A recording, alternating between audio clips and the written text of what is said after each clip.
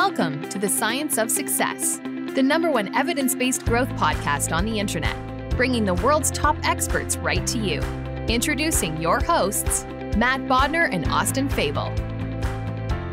Welcome to the Science of Success, the #1 evidence-based growth podcast on the internet. With more than 5 million downloads and listeners in over 100 countries. In this episode, we bring on private equity expert Perry Anderson to share the fascinating inside baseball of buying companies with no capital. This episode is more for my business listeners, but I have to say, I know Perry personally. I've actually taken his workshop and it's awesome. And I think this is a really cool conversation, and I think you're going to get some fascinating insights out of it.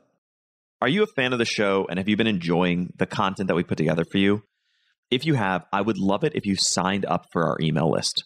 We have some amazing content on there, along with a really great free course that we put a ton of time into called How to Create Time for What Matters Most in Your Life. If that sounds exciting and interesting, and you want a bunch of other free goodies and giveaways along with that, just go to successpodcast.com. You can sign up right on the homepage. That's successpodcast.com. Or if you're on your phone right now, all you have to do is text the word SMARTER. That's SMARTER to the number 44222. In our previous episode, we brought on former Buried Life star Ben Nemtin to discuss one of the most important questions of our lives. What do you want to do before you die? Definitely check that episode out. Now, for our interview with Perry. Perry Anderson is a Canadian private equity investor, lecturer, and author. In 2002, he founded the private equity firm Quadra Capital and has completed over 30 investments across a diverse range of sectors, including Avigilon, a Canadian security surveillance company that he exited when it was sold to Motorola for $1.2 billion. Perry also lectures globally and runs a tactical M&A workshop that teaches entrepreneurs how to do deals and grow their business via mergers and acquisitions. He's also the recent author of the book Red to Black, The Art of the Corporate Turnaround. Perry, welcome to the Science of Success. Hey, Matt. Thanks for having me. I appreciate your time. Well, we're super excited to have you on today. And the topics that we're going to talk about in the field that you come from are topics that are near and dear to my heart. So I'm excited to jump in. To start out, I'd love to hear a little bit about how you got involved in the private equity world and really what your approach is today. Yeah. I guess my background, so I'm Canadian by nationality, but I sort of identify as a bit of a global citizen. So I sort of split time between homes in Vancouver, BC, and London, England. And I started a private equity firm, kind of in the loosest sense of the word, back in 2002, called Quadra Capital. We're a relatively small boutique, and we focus on sort of the lower end of the M&A market. So companies that are typically doing sub 20 million in turnover, not focused on kind of the bleeding edge tech companies, but sort of all of the companies that are sort of established and have long sort of track records of profitability. And so small team at Quadra, so headquartered out of Vancouver, have an office here in London, which is where I'm at today. And we've got a footprint in kind of the US, UK, and Canada.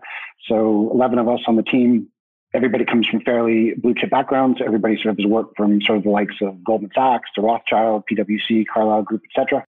But we don't see ourselves as sort of stodgy bankers. We're sort of entrepreneurs and deal makers that are out sort of looking to do deals and hopefully craft meaningful exits. So that's sort of what we do sort of 90% of the time. And probably the other 10% of my time is I also sort of lecture globally on the topic of SME M&A. So people that are out sort of looking to go out and potentially do their own deals and go out and acquire a small to medium sized enterprise, and typically without having to go out and use a lot of your own capital in order to transact. So I guess in my own journey, I've sort of made a lot of mistakes and walking into banks and having to, personal guarantee things and, put up your house as collateral and give, pints of blood and give the kids away and all these good things. But I've kind of come to realize that there's hopefully smarter ways to transact. And so we've got fairly good inroads into the capital markets and sort of spent a career sort of raising money through the capital markets. And so we've completed about over 30 deals in the past, since 2002, and bought and sold several businesses. And we've taken 3 companies public, and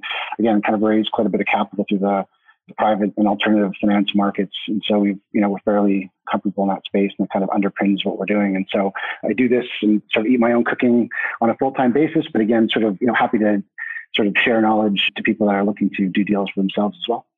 That's so interesting. And I want to break down and get sort of specific on some of these things. So broadly speaking, you said under 20 million in revenues, the target that you guys look at.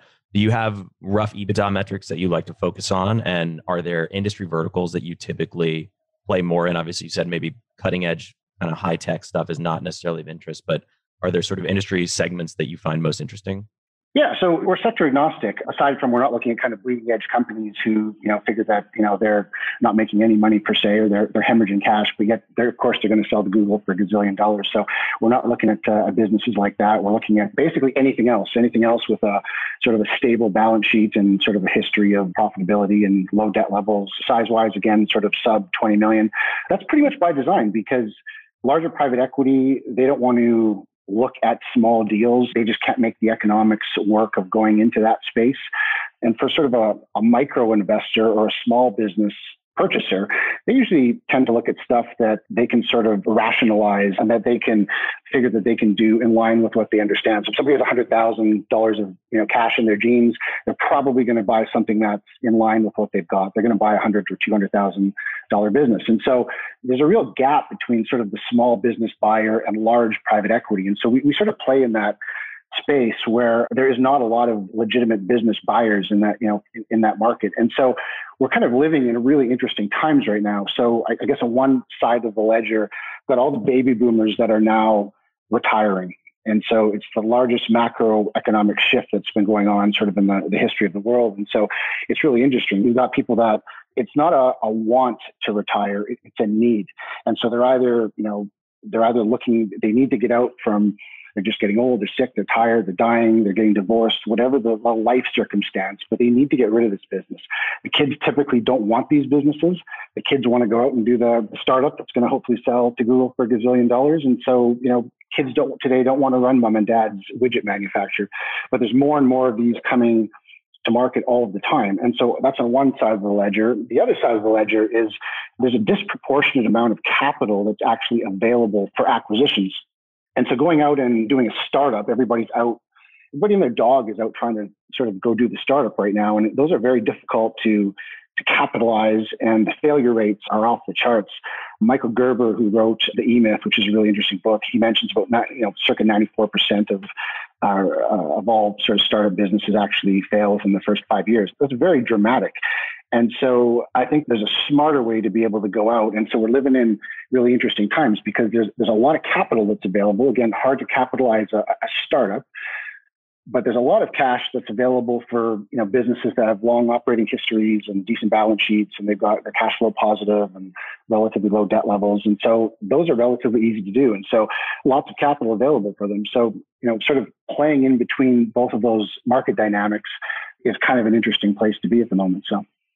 Yeah, there's just some really positive macro tailwinds supporting kind of lower middle market M&A right now. And as you touched on, a really interesting component of a lot of these deals, which I don't know if you're familiar with Walker Diebel or his book Buy Then Build, also kind of talks about this same idea of it's actually much less risky to just buy a company that already has revenue, customers, profits, track record, assets that you can leverage, as opposed to doing a startup. And yet 95% of people gravitate more towards the startup side of the puzzle.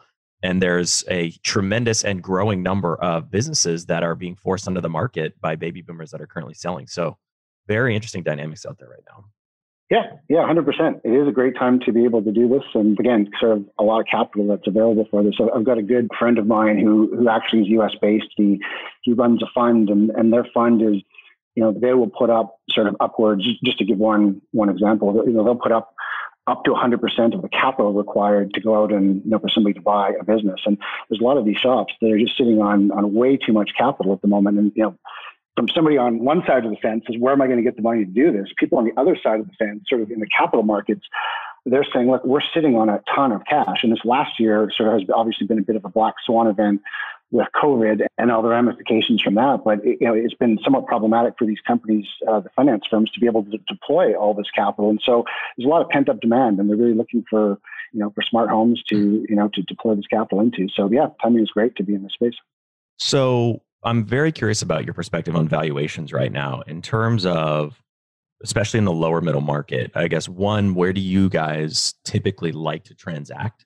And I'm sure it varies by industry segment a lot, but just sort of rough metrics? Where are you trying to kind of land from an EBITDA multiple standpoint? And then what are you seeing from a valuation standpoint of deals that get funded by institutional capital or institutional LPs or whatever?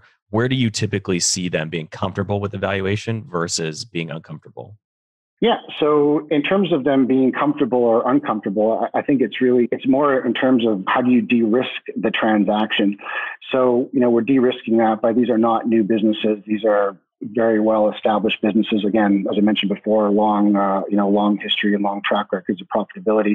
So we're de-risking it from, nobody's going to give a seller sort of a bag of cash on closing and let them sort of walk off into the sunset. So, we're typically raising sort of a typical deal structure for us is, we're putting down circa 50% cash down on closing, and then, the balance is going to be some form of deferred consideration or earnout on the back end to sort of round off the transaction. And again, to kind of de-risk the proposition. And so funders like to see that. They like to go into something that's de-risked where, the seller is going to be taking some risk through the deal. And so it's a multi-year deferred or multi-year sort of earnout. And so they tend to get comfortable that they know that, hey, look, even if the seller is, going to be sort of sitting on the proverbial beach next week, I mean, he's going to be tied in and handcuffed from a standpoint that he's got to take some payments over time. So that's what we're kind of seeing in the capital market side of things. And so from a valuation or an EBITDA multiple perspective, I would say by and large, sort of the sub 20 million,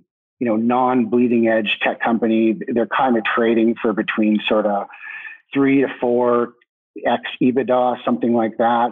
Obviously, it sort of levers down if it's a low barrier to entry business that doesn't have their clients on contractual recurring revenues, et cetera, et cetera. And then vice versa, if they have all their clients on, contractual recurring revenue and they've got, it's a very high barrier to enter business and et cetera, the multiples sort of scale up. But I would say most of our offers are going out the door sort of circa 3.5x EBITDA. And we've closed 4 deals this year. And we actually bought a film production company recently. And that was, that ended up sort of completing it about 3 times cash flow. And so that seems to be sort of the, give or take, the rough metric for these sort of, again, non-bleeding edge tech companies and sort of the lower M&A market. Very interesting. On the deferred compensation piece of the puzzle, do you have I'm sure it varies by specific transaction, but do you have a preference, or do you see funders typically having a preference for stuff that skews more towards hard traditional seller financing versus earnouts? Do you think that they're they're very similar, but they're not exactly the same thing? How do you think about which of those is more optimal, and why would you choose one versus the other in a particular transaction? So it's interesting. I guess the one thing that I've sort of learned in sort of the deal-making process is, some people, they've got a lot of PE firms or a lot of investment sort of shops. I mean, they've got the process of, they try to shove a deal down someone's throat and they say, look, here it is. Here's how we transact, take it or leave it. And so we've adopted a slightly different, more collaborative sort of process in that, we're not out trying to shove the deals down somebody's throat. We're trying to find the why and what's driving the seller to actually be exiting out of the business that they're sort of looking to get out of. And everybody has, their perspectives are very different. I mean, we've worked on deals from, a gentleman who's actually in a hospice dying, and he's obviously trying to get his estate in order. So, that's his driver. We've dealt with people that are getting divorced. We've got people that are just burnt out and just completely tired. They've got second, third businesses. This one's just a thorn in their side. They just don't want this anymore. So that driver are all slightly different. And so what we would do in our process is we'd rather try to tailor something around what they're actually looking for, as opposed to sort of, again, ramming it down their throat. And we find that that's a much better way to approach a transaction because, look, if you're dealing with large sort of corporate M&A, you've got a board talking to a board. There's not a lot of emotion that's sort of tied into these deals. 2 boards will make a decision, how much for the horse, they hammer it out and kind of deal gets done. But, the sub 20 million space, the SME business, is the complete inverse of that. So these are businesses where, it's a lot of times it's a family run business. There's a succession plan that needs to be happen.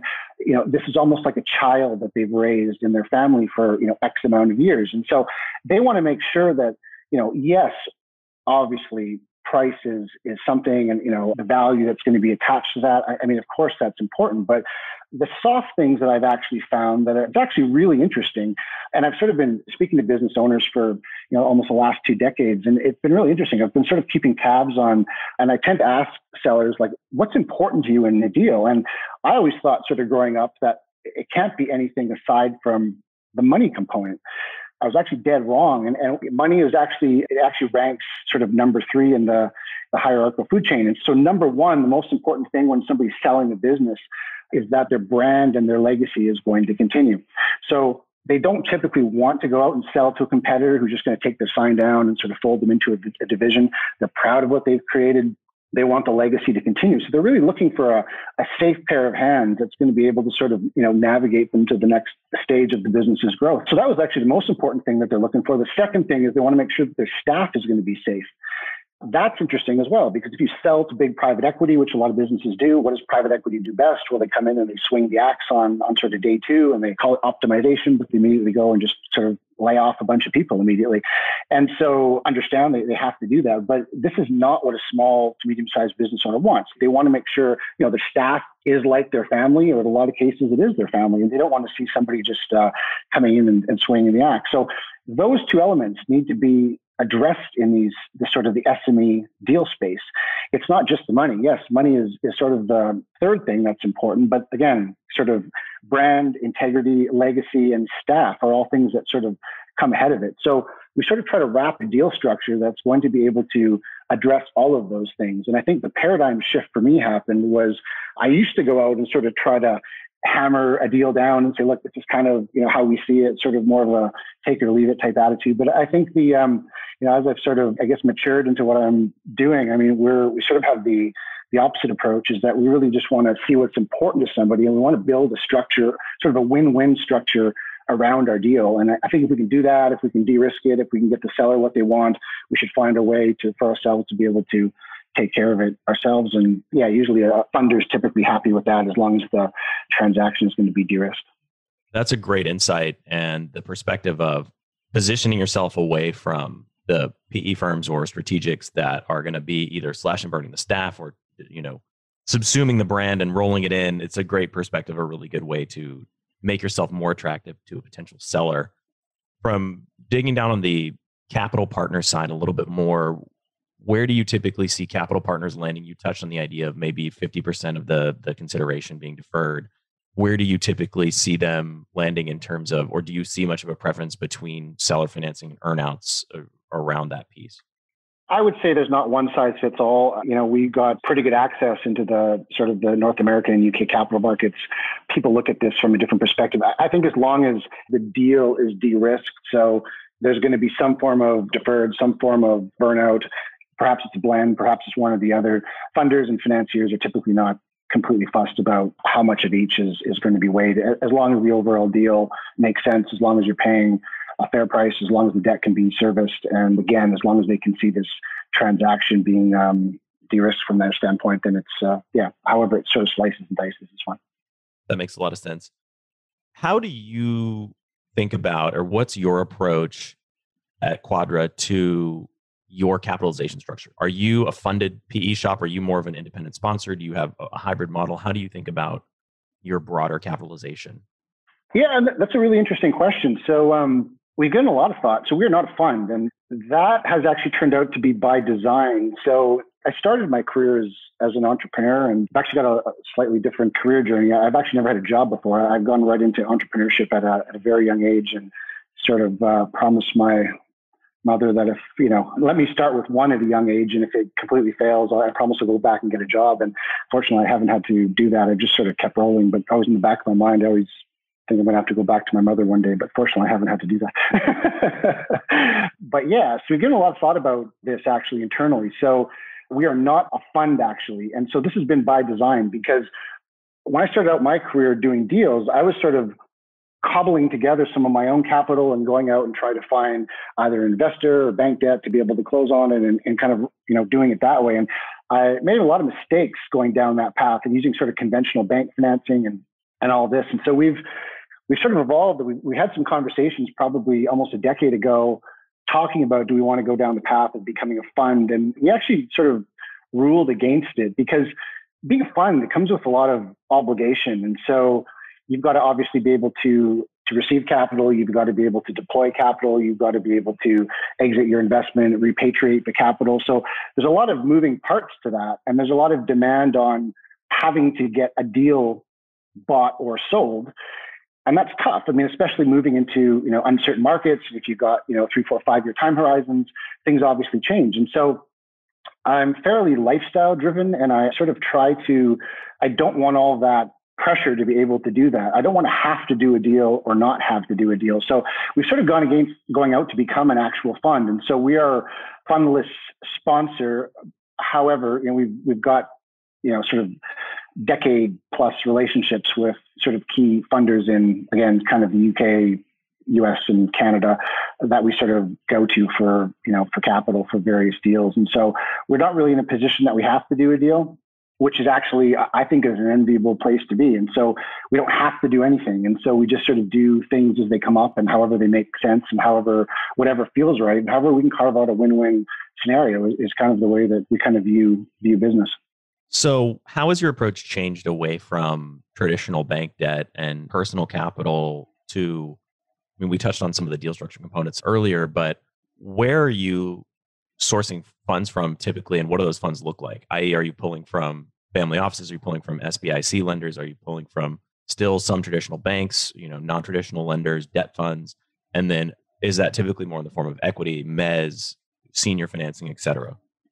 Yeah, so we basically veered away completely from sort of the conventional bank. I mean, a conventional bank, they've got zero entrepreneurship to them. I mean, they're all about, give us 3 times the collateral and, maybe we'll give you back sort of, one time, in terms of a loan. And so not in the business of sort of putting up all these, my house or children to be able to pledge as collateral. And so yeah, we've completely veered away of that. So we're typically, we do use a lot of family offices. We've got a lot of contacts. We've also got sort of kind of senior / mezz groups that like to participate. So they'll put in sort of, more aggressively priced, sort of fixed price debt, if you will, to be able to sort of close off these transactions. And again, usually our structure is we're typically putting in sort of 30 to 50% cash down by way of, fixed coupon debt. And then the rest is going to be carried as, again, kind of deferred or, and or earn out. And so that's kind of rounds off the transaction. And so that's been quite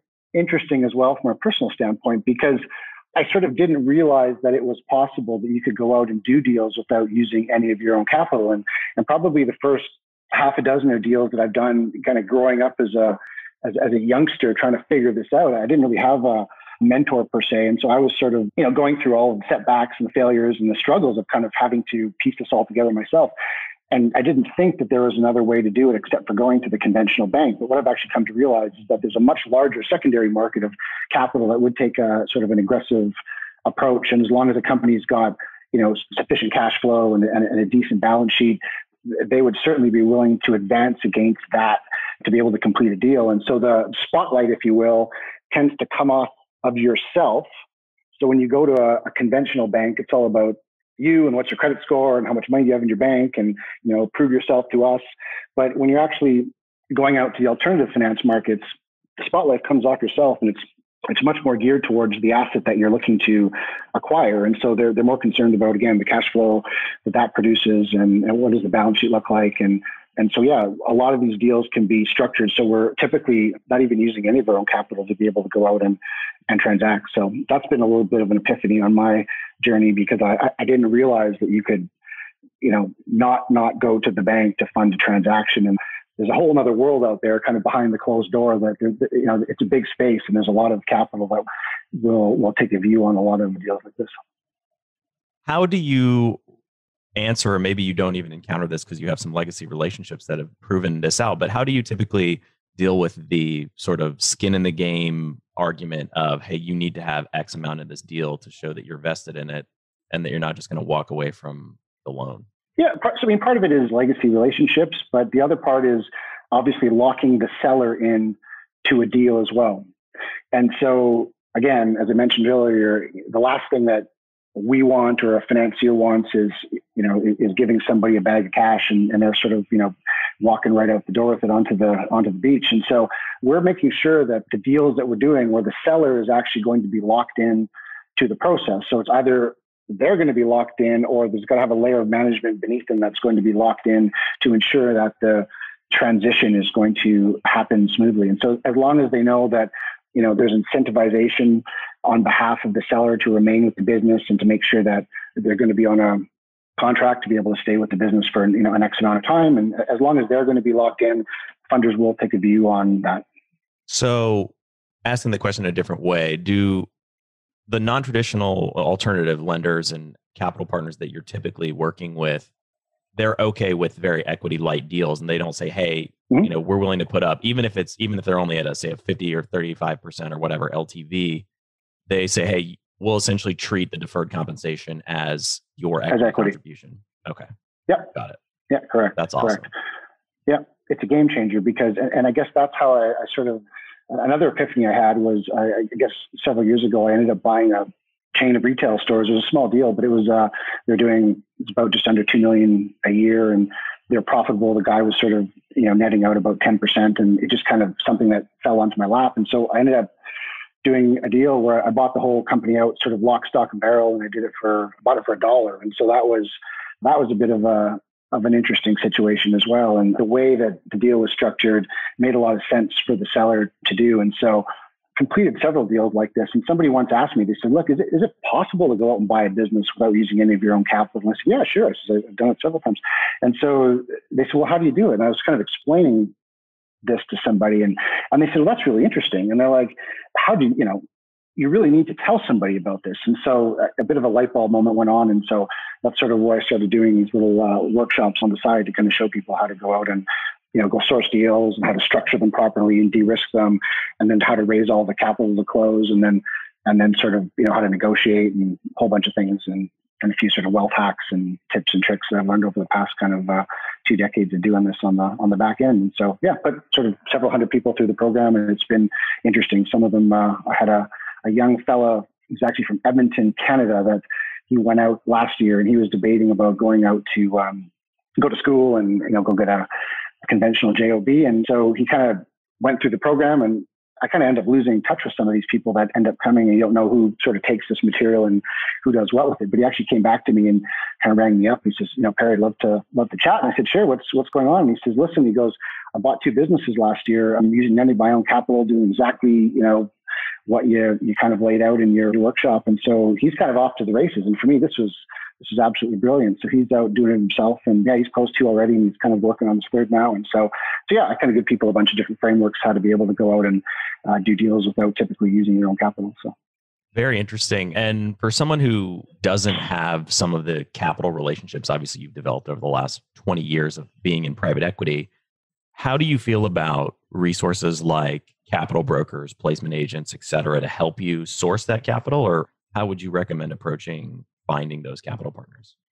Yeah, I think the quote unquote broker in all aspects is pretty difficult. So I don't try to rely on business brokers in terms of sourcing, and on the capital side, I don't typically rely on brokers either. So actually through the workshop, I end up giving everybody sort of, we've got a pretty robust list of funders in US, UK, and Canada that, will step in and fund these deals if they're structured sort of properly and obviously tick the criteria that we're looking for. So I show people in the program how to actually structure these according to what the funders want, and then actually give them the funders and their direct contact details and everything, so they can kind of go out and present them with a deal, and these funders will fund if it's structured properly and the deal sort of makes sense. So, but yeah, I think outsourcing that stuff is hard. I think from a deal sourcing perspective, you're much better off to source deals yourself. And from a financing standpoint, it's like anything in life. I mean, you got to build relationships, and I think you're much better off to tell the story as opposed to a third party trying to tell the story on your behalf. Let's dig into the deal flow side of that a little bit more. You mentioned some very interesting stories earlier, whether it's people going through a divorce and hospice care, et cetera. How are you sourcing opportunities like that? And how do you think about, you touched on not really being a huge fan of business brokers.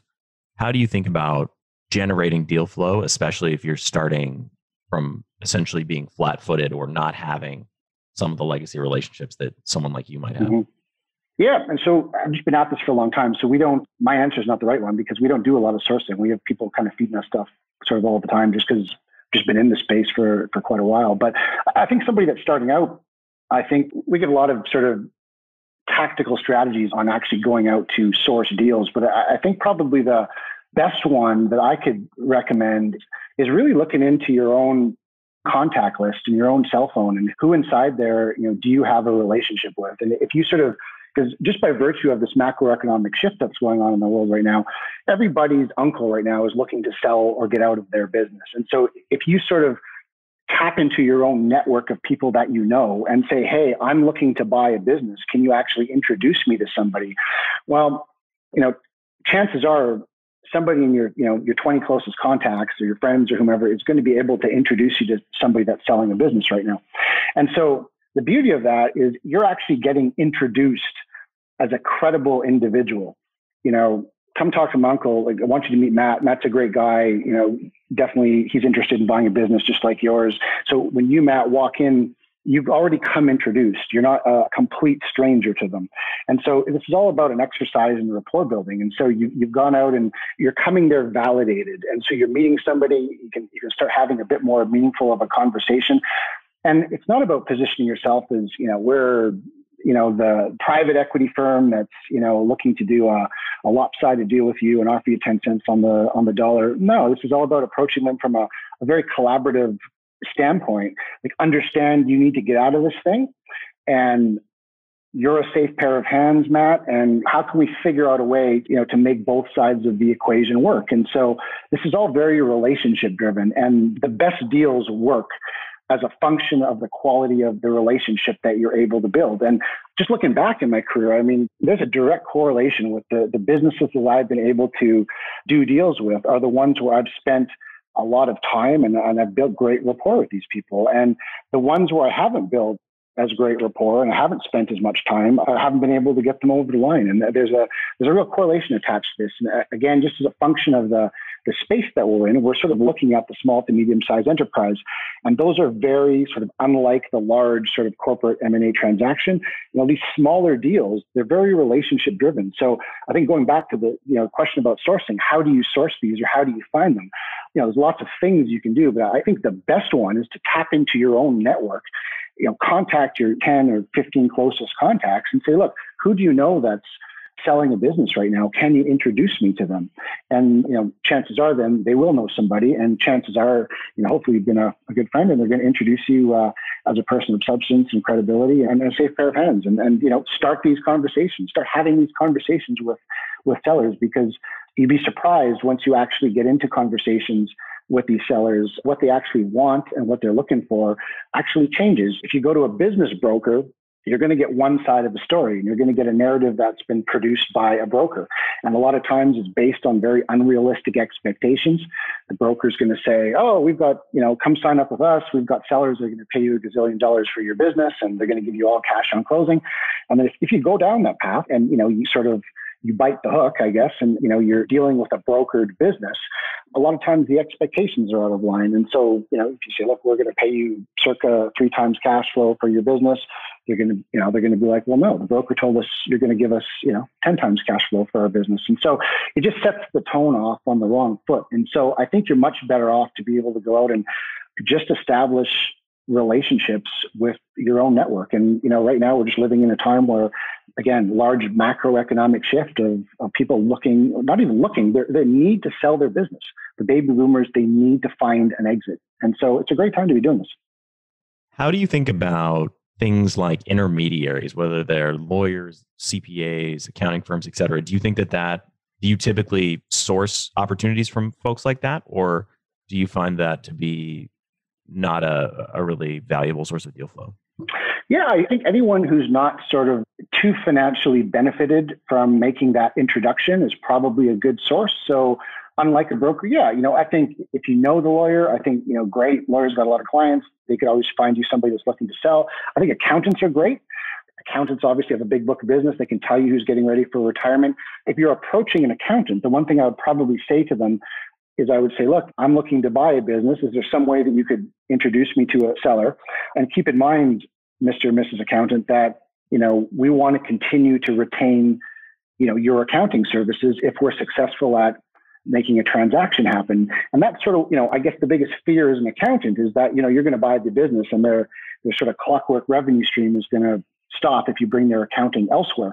So, but if you sort of are upfront and just say, listen, if you can make an introduction, we're absolutely going to retain you and keep you engaged as the accountant on this deal. As long as they know that they've got, you're not cutting off their reoccurring revenue stream, then, they should be typically happy to make some introductions. So yeah, I think, accountants and lawyers are a better place than brokers.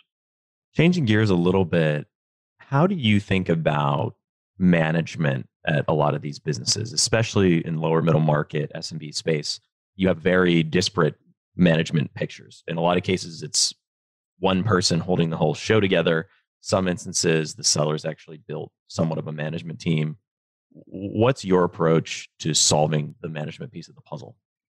Mm-hmm. Yep. So, if you're a large private equity firm, you're going to do a transaction, you're going to be handcuffing the sellers to the desk. I mean, they are, PE shops are usually kind of the smartest guys in the room, especially when it comes to these deals. And they know that, there'll probably be some component of cash and, some jam tomorrow that, if you hit, such a hurdle, you're going to get, more cash as you go. They know exactly how high to hit the bar. And a lot of times the seller sort of never gets that. But what they're going to do is they're going to absolutely handcuff the seller to the desk. They're not going to let them get away. And so that really defeats the purpose kind of in the small to medium size world of the seller that's actually looking to get out of the business. Handcuffing a 7-year-old person to the desk is not sort of a great way to do this. And again, this comes back to the soft things, like they sort of need to get out of the business. And so the way that we sort of take a view on this is we're here to listen as to what's the real driver of the business. Some of them say, look, we're happy to stay on for another 1, 2, 3 years. And so great if they want to do that. If they don't want to do that and they want to sort of, kind of be on the proverbial beach, that's fine too. However, the way that the handcuffs are going to work, they're not going to be a short pair of handcuffs, they're going to be a long pair of handcuffs. And so, yes, they can sort of sit on the proverbial beach, but they're going to be carrying a fair bit of the seller financing of that deal. And so that's how we're sort of hooking them in that, if something starts to go sideways in the business and we phone them for a bit of advice or experience or what we need to kind of get from them, they're going to take our call because they want to make sure that they're going to get the next payment. And so I think the way that we would typically take a view on this is sort of the more that they completely want out of the business immediately, I think the deferred consideration or the earnout is going to have to be slightly longer, as opposed to somebody that says, look, we just want to crystallize an exit, know what that looks like. We don't have to be out today, but we're happy to kind of phase out over the next kind of, 1, 2, 3 years. So that's fine. I mean, we have, as long as they're going to be there, we got to make sure that the business is going to be able to operate. And then the other thing is as well is kind of the layer of management below them is going to be really important. So typically a couple ways to be able to kind of do that. One, some people go out and source kind of CEOs or whomever to run the business, to bring them in from the outside. Yeah, I can do that. We've got kind of relationships with headhunters and such, but that's typically not what happens. Usually what happens is we get to know somebody, and because it's all relationship driven, and then it sort of happens to be, okay, well, who's the next sort of key person in this business? And they say, oh, well, Bob's been here for 24 years and he knows everything about the business and he's our key guy. And well, guess what? Bob just got a promotion. And so, Bob's going to be now the man. He's going to get the corner office and he's going to have the authority to sort of make some decision making. So it's easy for the seller to sort of phase out as long as we've got Bob in there. We would sort of tie Bob in with sort of potentially an equity package and giving him sort of, some ownership in the business. So you have an alignment of interest. So we're sort of happy to do that. And, Bob's going to be happy because he gets a pay raise and he gets a corner office and, he might have some incentive to be a part of the business. And so that usually kind of mitigates the risk in the seller leaving. And the side fringe benefit from that is if Bob sort of knows that there's a deal happening on the periphery and Bob may be able to get a piece of equity in the business or some ownership, you want him to know that because he's obviously going to lobby for the deal on your behalf because Bob wants that corner office. Bob wants that equity. So if you sort of, you build up some rapport with Bob as well, getting to know him, he's going to lobby for you to the seller because he wants to make sure that he can reap the rewards of his 24 years of service that's been at the business. And so, yeah, he's going to help sell the business for you as well. And it makes you look like a rock star getting into the business because, you're paying a fair price for the business and, you're letting the seller get out without sort of being handcuffed to the desk. You're also taking care of the staff. And so, not only are you not firing Bob, you're empowering Bob, you're giving Bob ownership and there's going to be continuity of the business because, Bob's been there for a long time and, Bob knows the business probably just as well, if not better than the owner himself. So is there a disqualifying framework where you think about that if there's just not a certain amount of Bobs or level of management in the business that you just pass on the opportunity? Or how do you think about things that have a thin management team? Yeah, so I guess we wouldn't be looking at companies that are probably micro deals. And when I say micro, I'm sort of kind of it typically under kind of $1 million would probably be no, because the smaller the business like that, the more risk there is and the lighter the management. It's typically a single owner operator. They're not going to have that depth and breadth of sort of a layer of management beneath them. So we're typically looking at companies as a minimum that are kind of doing a couple million of kind of turnover. And I'd say probably 2 to 10 million of kind of revenue is sort of our sweet spot. Because to your point, I mean, they have some, at that level of business, although these are relatively small businesses, at that level, they're going to have some infrastructure below them that, if Bob needs to sort of get out of the business, there's going to be people there that can step in to run the business. Tell me a little bit more. You touched briefly on headhunters. How do you think about that as an arrow in your quiver? Is it a last resort? Is it a helpful approach? When you need management help, do you find that to be something useful? Yeah, I mean, it definitely could be, but I would say by and large, most of these deals there's going to be continuity from the existing staff to take over, because I'd much rather have somebody that's been in the business for 10, 15, 20 years. They've been there. I'd rather have that as the person that's now taken up the corner office, as opposed to the MBA, CFA, CFO, lots of designations to come into the business. Yeah, he's qualified, but I mean, he doesn't know the business as well as sort of, the incumbents. And so I think that I would say the headhunting is sort of probably the path of last resort. We'd much rather elevate somebody from the existing staff. How do you think about broken deal costs and diligence expenses, especially as more independent sponsors skew? I guess with your model, maybe the diligence requirements may be lighter, but how do you typically think about managing those expenses, especially for somebody who's just getting into this game? Yeah, so great question. So actually, I've been burnt a bunch of times on, when I was kind of starting out on deals that didn't complete. And so I was kind of writing my own checks for, lawyers and accountants and, trying to get a deal over the line. And yeah, you risk your time. And if you can't complete that, that's unfortunate. But I think what really is unfortunate is 2 weeks later when you get a legal and an accounting bill in the mail, a couple of weeks later, for paying for a deal that didn't complete. And so that's not a lot of fun. So out of sort of sheer necessity, I guess, if you will, I sort of developed something that I kind of share with people in my program about how to ensure that you're not going to be stuck out of pocket, having to pay sort of lawyers and accountants on deals that don't complete. And obviously, if the deal completes, it's the company that picks up those costs. But yeah, I do have some actual strategy around that I sort of share with people in the workshop. And I give them sort of a specialized small little agreement that I get people to sign up to for that. But yeah, kind of, I think, look, as entrepreneurs, we're risk takers. We're people that are investing our time for, hopefully an outcome that makes sense on the back end. And so, we're risking our time, but I'm really of the opinion that there's a lot of ways to sort of, de-risk the actual hard checks that's attached to it. And I think as my career sort of evolved, it was, I was the guy that was putting sort of my equity on the line and my personal guarantee and, pledging my home on the line and doing all these things and kind of paying the legal and accounting bills on deals that didn't close.